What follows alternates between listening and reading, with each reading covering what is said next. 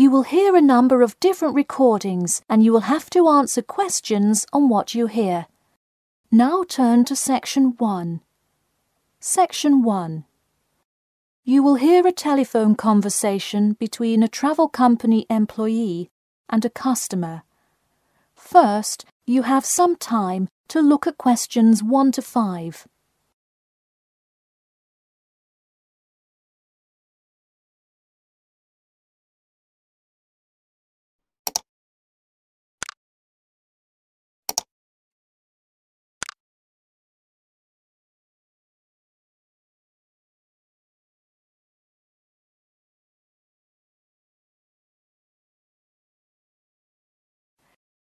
Hello? Hi, good morning. This is Talia from Parrot Bay Travel Agency. Is Robert Goddard there? Yes, speaking. I'm so sorry that I made such an early phone call, and I'm calling to ask a few questions about your most recent vacation. Could I have 5 minutes of your time?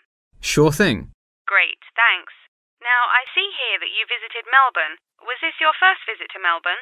No, I have actually been there twice before. I see. Now, what would you say was your favourite part about Melbourne? Well, I did like seeing the exotic wildlife, and there are great sights to see, but I have to say I was most impressed by the amazing weather.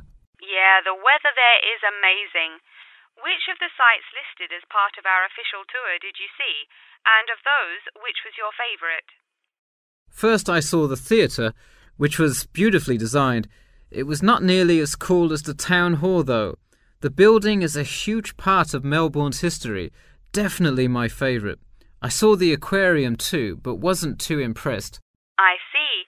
Yes, people often have great reviews of Town Hall. Now, I would like to ask you about your dining experience. Did you enjoy the food there? Absolutely, I loved it. I'm glad to hear it. Could you tell me a little bit about what you most enjoyed about the food? Being such an international city, I loved the variety. I could find any type of food I wanted, whether I wanted seafood, burgers, or anything else. You name it, and they had it. Did you drive to Melbourne? No, I flew. I thought about going by train, but in the interest of time, I decided to go by plane. Right, I see. Before you hear the rest of the conversation, you have some time to look at questions 6 to 10.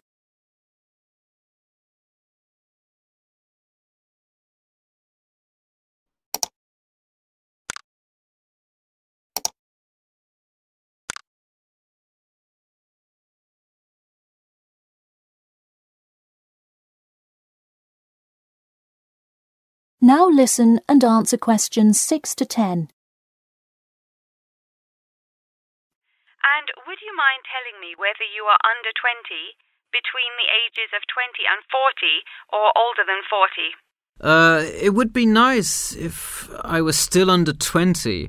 My vacation probably would have been quite different. Actually, though, I just turned 41 last week. Oh, happy birthday. So, did you treat yourself and fly first class? No way. I would love to have a budget that high. I'm more in the mid-range income level. I wasn't always, though. I spent much of my life in a low-income household. I see. That answers my next question then, of income level. And what was the purpose of this visit? I had to go there on business a lot before and decided I would go there for tourism this time. I see. And what is your occupation? I am mainly a computer programmer. I also write for a travel magazine on the side, which is why I visited Melbourne before, but it's not my main source of income. I see. Wow, it sounds like you work a lot. Yes, I am very busy, which is exactly why I took a nice week-long vacation to Melbourne. I completely agree. Would you care to comment on your accommodation? My hotel was a good value. Staying in the city can get really expensive, so it was nice to find such a good price for the location and quality. I'm glad I didn't end up in some cheap motel in the middle of nowhere. I'm glad you didn't either. Well, thank you for taking part in our survey, and I'm glad you enjoyed your vacation. No problem. Take care. That is the end of Section 1. Section 2. You will hear a talk about the main points of interest and the improvements made in the area. First, you have some time to look at questions 11 to 15.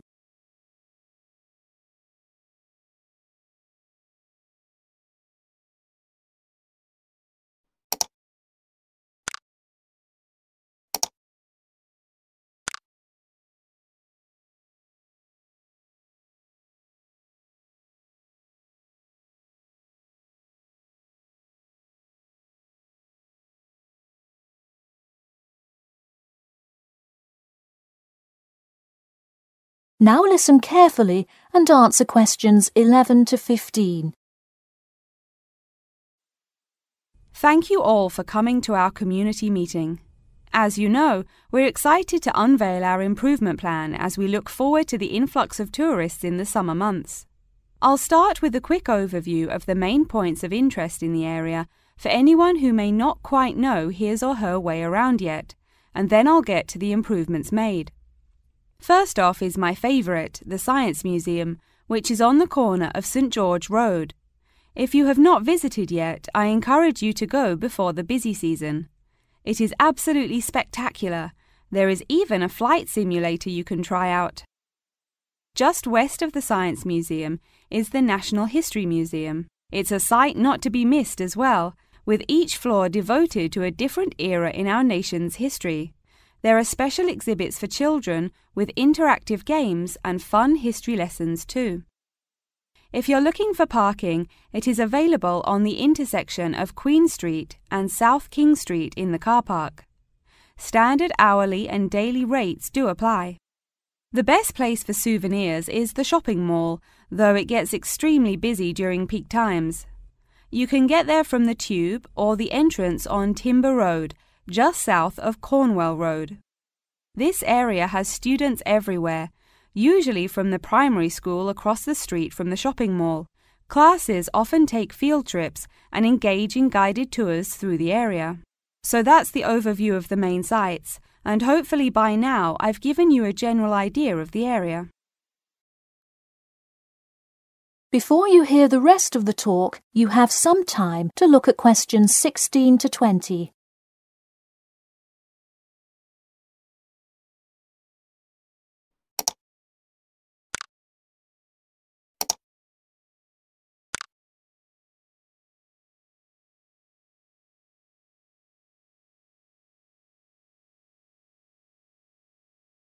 Now listen and answer questions 16 to 20. Now I'm going to outline the improvements we have made in our efforts to make the experience even better for each and every one of our visitors. You probably noticed when you first drove into the car park this morning that there is now additional signage to help avoid confusion. The directions were not entirely clear at first, so we have increased the number of one-way signs indicating the correct direction of traffic flow.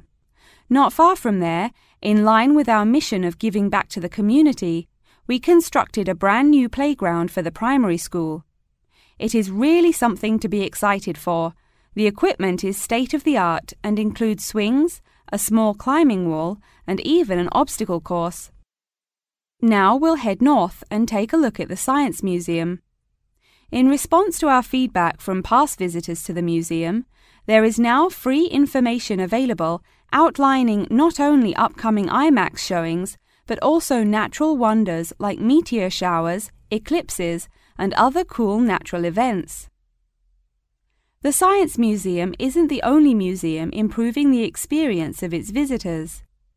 The National History Museum has added an entire new wing to its facility to accommodate the large crowds of people gathering to see the Civil War exhibit, Inventions Timeline exhibit, and other wonderful sections of the museum. The increase in space will definitely give a more calm, comfortable experience for visitors.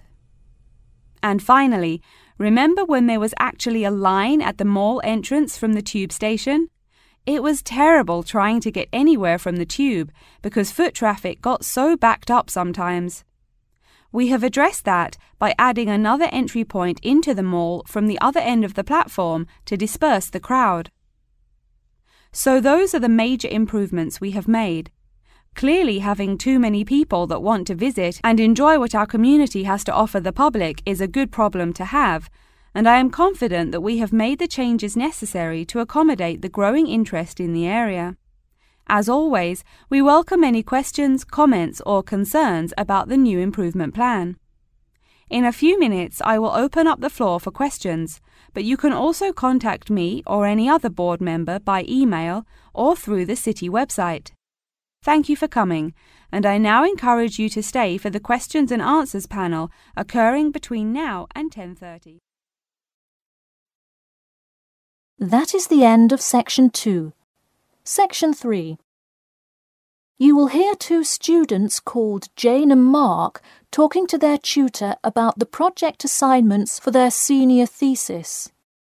First, you have some time to look at questions 21 to 23.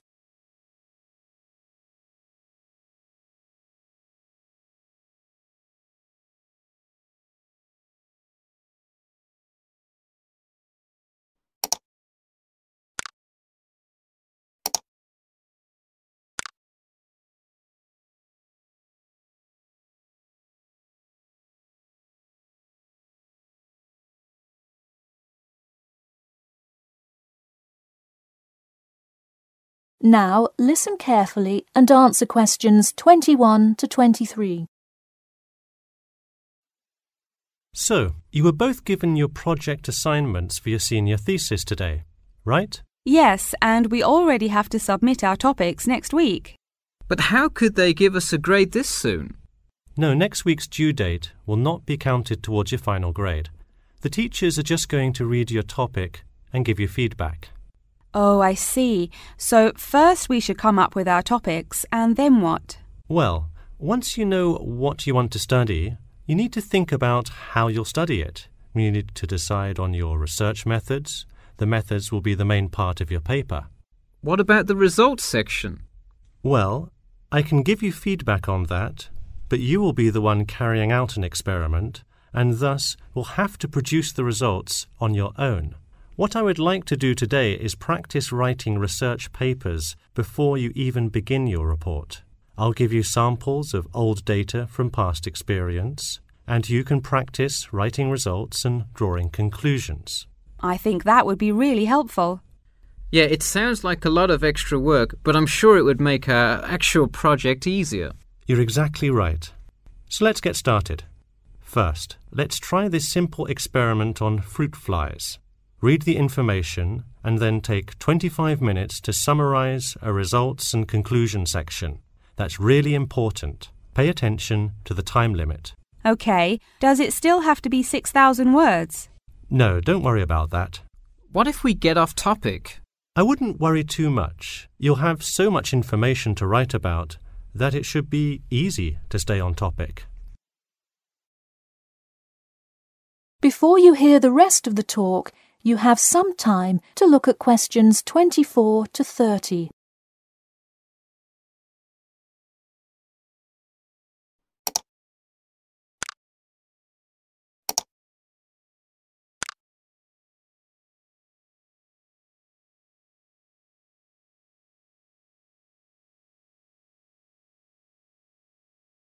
Now listen carefully and answer questions 24 to 30. But what about other sources? Well, for this assignment, you can use the one from your textbook. In your actual paper, you should find old experiments that support your topic. So do we need to find different types of sources? For instance, should I be conducting lots of interviews to use in my paper? No, there's no need to conduct lots of interviews or anything like that. OK, I'm ready to get started. I'm still a little confused, though, on how we should format our paper. Don't worry about it for now, but on your final paper, make sure to pay attention to the format. It should follow the guidelines exactly. Oh man, I'm starting to understand why they give us all semester to do this. Are there any other small details like that we should know about? Not a whole lot. Make sure you provide 2 copies. One for your teacher, of course, but one for yourself as well. And of course, you know the due date, right? It's April the 11th, right? What? No, it's May 11th, right? Yes. The due date is May 11. Write it down. Oh, wow. Yeah, I need to note it. Also, I'm having trouble finding information on my topic. What if I can't find enough good sources? It's all right to change your topic. Just make sure to do it before the beginning of April. Oh, really? Wow, I'm definitely going to change it then. Just make sure to write a note to your teacher letting him or her know. OK, so getting back to writing this sample paper, where do we start? Should I just explain the experiment and what happened? Well, you need to start with your hypothesis, what you think will happen, and then describe your procedure. Then you can write up the results and your conclusions. Oh boy, I don't know if I can handle any more instructions. That is the end of Section 3. Section 4. You will hear part of a lecture about factors you should consider when creating advertising materials and the effects they can have on your product sales. First, you have some time to look at questions 31 to 40.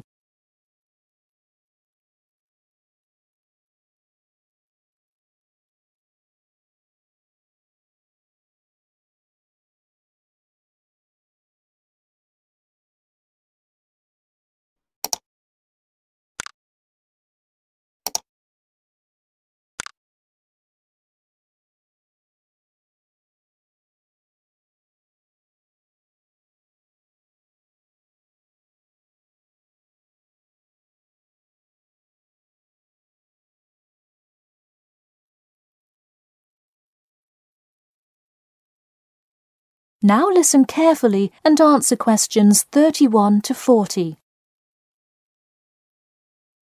Hello class, and welcome back to Marketing Strategies. This week I will expand upon last week's lecture by talking about factors you should consider when creating advertising materials and the effects they can have on your product sales. Lesson 1. Limit your advertising to the geographic area of your target market. Though you may have a product that people want in a large area, the distance that customers are willing to travel is a significant factor in their choice of where to purchase that product. Take this example. If you're really hungry and decide you want a burrito, would you choose the restaurant that is a block from your apartment, or the one that is just as good, or even slightly better, across town? Of course, you'd pick the closer restaurant.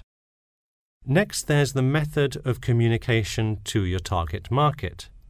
How do you decide among radio ads, TV commercials, flyers, or even word of mouth? While we often think of the visual presentation of ads, there's much more to advertising than the look. Studies show that consumers are much more likely to remember advertising slogans if there's also a sound plate. Did you know that your sense of smell is closely linked with memory? Think about Mandy's candy store up the road. Every time you walk past it, you can just smell the chocolate, right? I bet you can almost smell it now. Just mentioning the name brings about the smell memory and, in turn, a chocolate craving. What better way to sell chocolate bars? Obviously, sometimes appealing to the senses isn't the most practical way to advertise. For example, it's a good idea to come up with a marketing strategy that adapts to the product, especially digital products. The flexibility of this kind of products is extremely important, so it's very common for advertisers to form one single layout for all of their ads, the visual, the medium, even the majority of the content, and simply update the ad each time they come out with a new version. Remember, advertising is all about stirring up the right feeling in your potential customers, whether by stimulating the senses, appealing to the intellect, and so on. Once the customer experiences the ad, the important thing is his or her reaction. Someone could love the ad you made, but unless he or she considers buying the product, you've failed to get the reaction you were looking for.